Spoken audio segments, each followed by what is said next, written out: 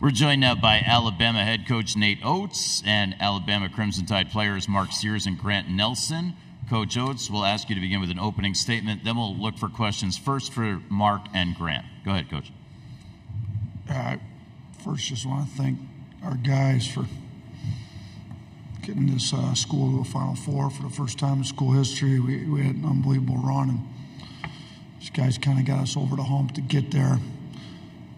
So can't say enough about the leadership of these guys, particularly in the last few weeks. So unfortunate that, it ended tonight, but, we played arguably the best team in the country. I mean, UConn's top 5 in offense and defense. It showed tonight. I thought our guys did a good job staying in there, not giving up big runs, but, after we tied it there in the second half, I think they went on an 8-0 run after that, if I remember right, and it was pretty quick. And they're good. I mean, there's, like Danny says, they're close to being bulletproof. I mean, when you're that great on both sides of the ball, you out-rebound teams. The official box score had us down for 0 fast break points. It's the first time all year that's happened to us. We're used to getting out in transition. This game ended up being a 64 possessions, which is a lot slower than we'd like, but we kind of know that they play a lot slower, but they got out in transition on us a little bit, and they hit a 3 in transition. They got that dunk early in the second half. And, we let it get away from us a little bit, but UConn's great. It's going to be a great matchup Monday night. Our guys were really good from this stretch in the NCAA tournament. We just came up a little short tonight, but we came up short against a great team. Thank you, Coach. We're looking for questions for Mark Sears and Grant Nelson at this time. We'll open things up with Zach in the front. Zach Brazil, New York Post. Mark, at halftime, I think you were 8 of 11 from 3, and you were out shooting them, and you were hanging tough on the glass, and you were still losing. Is that disheartening at all, knowing you probably played as well as you can in that first half, and just kind of speaks to just how tough they are? Yeah, they're a really great team, and we had turned the ball over, and they made us pay for it. We turned the ball over, and they really capitalized off of it. Continuing with questions for Grant or Mark. If you have a question for Grant or Mark, please raise your hand. Microphone stored will head in your direction. We have one on the left side. Yeah, or Devin Henderson, WCSN. For Mark and Grant, what kind of specific things on the court that you guys see from UConn's defense that kind of slowed down your high-powered offense? Grant, can you take that one first, please, and then we'll have Mark. Yeah, I mean, they're solid all around, and they have a really good rim protector, so I feel like we didn't really attack the rim with the physicality and like the patience we should have. And I mean, they're just a great team, solid all around on the defensive end, so it's tough to get things going, and I just give them a lot of credit. Mark. Yeah, to go with what he said, they're a great team overall, and they did a great job of being physical with us on our drives, and they have a great rim protector that's sitting in the paint. Thanks, guys. Let's go to the right side. For both players, Ryan Hennessy, NBC 13 in Birmingham, you guys are the leaders on the team. What was the message after? I know the loss just happened, but, you guys got to the Final Four for the first time in program history. And again, we'll ask Grant to take that question first. Yeah, I mean, a great group. I feel like we all loved each other. It was tough seeing guys like Aaron Estrada play their last college basketball game. But, I mean, we just told each other we made history. It didn't end the way we wanted to, but I mean, we can't hang our heads on this season, and I mean, we just got to kind of use this game as motivation going into next year. Up front on the left side. Front left microphone, please. Grant, you had a chance to play against Zach Edey early in the season, Donovan Clingan tonight. Curious if you could give us your insight on the differences between the two and how you think they match up. Yeah, I mean, I think they match up pretty well. I mean, they both draw a lot of fouls. They're tough to play against as a team, really. So, I mean, I think it'll be a good matchup. It's tough guarding both of them, but, I mean, if you put them up against each other, it's really just who's more physical and who can foul less. I don't know. Probably equal. Up front on the left side. Question for Mark. I'm Josh Wines with ESPN. You guys were 8 for 11 from 3 in the first half, 3 for 12 in the second half. What was the difference behind the arc in the second half? I say they did a better job of running us off the three-point line. You know, even when we would try to create separation, they were right there to run us off the line. So I say they did a great job of doing that. Continuing with questions, if there are any, for Grant or Mark. If you have a question for the student athletes from Alabama, please raise your hand. With no more questions, we'd like to congratulate Grant and Mark on a great season and thank you guys for joining us here in the main interview room. They're going to head back to the locker room right now, which remains open until 9 p.m.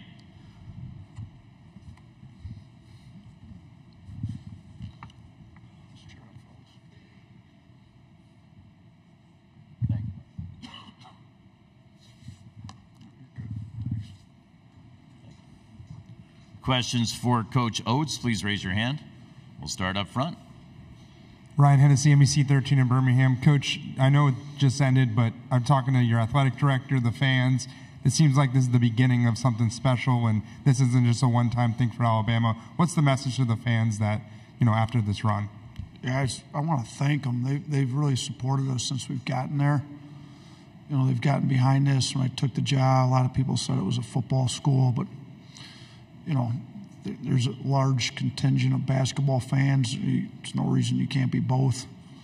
Florida, we'll see if UConn wins it on Monday. If they go ahead and win it on Monday, I think they'll be the first team since Florida to win back-to-backs. Florida's a pretty good football school. They became a pretty good basketball school. I think we proved you can be good at both. They're good at a lot of sports at Alabama. And they've been great to us since we've been here. So I'm glad that I was a small part of bringing the Alabama fan base some joy through the basketball team and making a Final Four. But while it was great, and I want to, thank them and thank our players for getting us here, we're not finished. We'd like to get back here and win this whole thing. And I think, that's what our goal is going to be. We're going to aim to get back here. We're going to aim to get back here and win the final game. And we just got to keep knocking at the door and, ask for them to continue to support us like the way they've been, and we'll continue to put a winning product on the floor for them. On the left side, second row, Adam. Great. Nate, Adam Zagoria, congratulations on a great season. I know you're close with the Hurleys. What does it kind of say about this family that Bob Sr. could have 2 sons, each with back-to-back national championships? One as a player, one as a coach, if they win Monday. Just you talk a little bit about the family legacy and maybe having the 2 of them do it. Yeah, it's pretty crazy when you say it like that. I didn't even think about that. But, obviously Bobby's arguably the best point guard to ever play college basketball and unbelievable leader. And, he led his team to back-to-back national championships. And I learned a lot from him. And my 2 years being an assistant, and he's competitive, fiery, but his IQ as a point guard, the way he sees things. So, and now if Danny can go do it as a coach, they obviously learn a lot of basketball in that family. So I was able to learn just a little bit of it from Bobby when I was with him for 2 years, and I still talk to Danny and watch his teams frequently, watch Bobby's teams frequently, and we've played both UConn and Purdue, and they're both really good. They both pose problems, but it'd be incredible if the same family had back-to-back national championships a few years apart. All the way up front, left side. Nate, you mentioned this UConn team plays, or Dan mentioned that this UConn team typically plays slower, and you did as well. I'm curious, though, with the 5 starters they have, all potential NBA players, how difficult of a matchup is it to have, 5 guys who could be drafted this year in the NBA?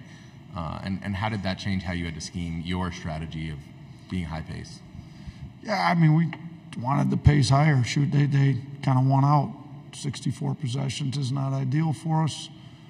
It's hard to speed them up, though. They don't turn the ball over. They're tough. They're physical. Their sets take a long time to run. And then, when you give up 12-0 boards, all of a sudden take 20, 25 seconds off the clock, shoot, and then get a rebound and take another 15 seconds off the clock, so it's,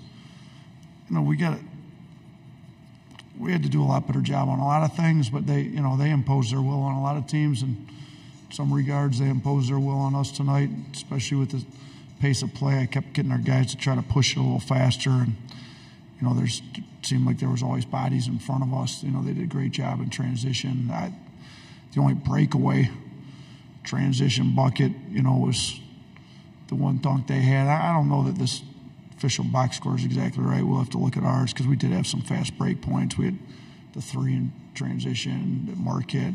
Grant Nelson got that dunk. That, to me, that's a transition bucket. So we got a few transition opportunities, but not nearly like we've been used to, and not what we needed to beat a team like this. And obviously they do a great job keeping teams out of transition. If you have a question for Coach Oats, please raise your hand.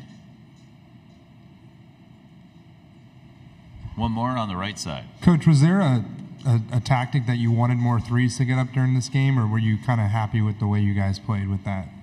I mean, we knew they were going to try to run us off, be physical.